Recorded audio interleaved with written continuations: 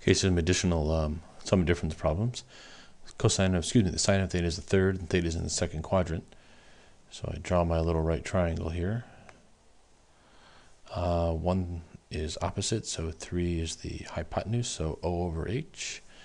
I do 9 minus 1, which is 8. The square root of 8 is 2 radical 2. Since it's in the negative x direction, I'll make it negative 2 radical 2. So therefore, the cosine of theta is negative 2 radical 2 all over 3. The sine of theta plus pi over 6 is the sine of theta, the sine of pi over 6. That's wrong. It's cosine of pi over 6 plus the sine of pi over 6, cosine of theta.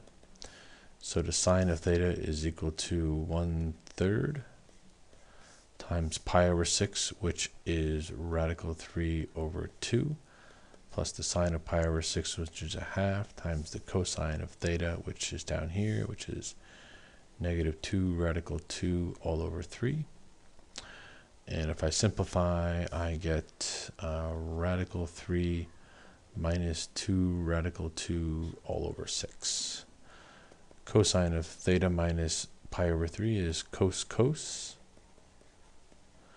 plus sine.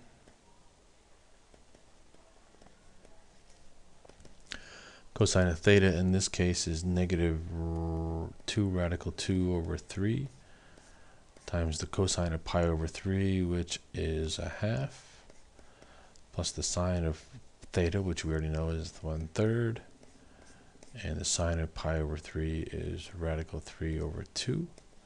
So that's negative 2 radical 2 plus radical 3 all over 6.